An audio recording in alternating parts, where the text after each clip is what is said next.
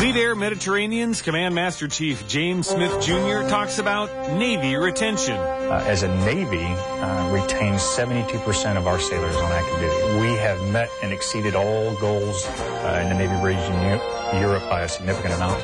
I'd just like to take the opportunity to thank all of those career counselors and the chains of command who have done an excellent job of educating all of their sailors about the benefits and the good deals that are available to them in the Navy today.